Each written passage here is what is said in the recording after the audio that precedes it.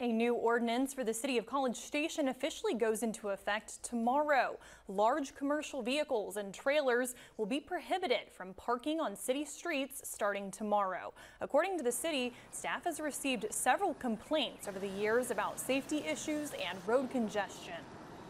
We took examples from other cities that are like-sized and had implemented similar ordinances along with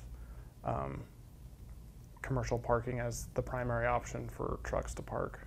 The city says there are 3 commercial truck parking lots in Bryan, 1 in College Station off Highway 6, and the next closest is in Navasota. Robert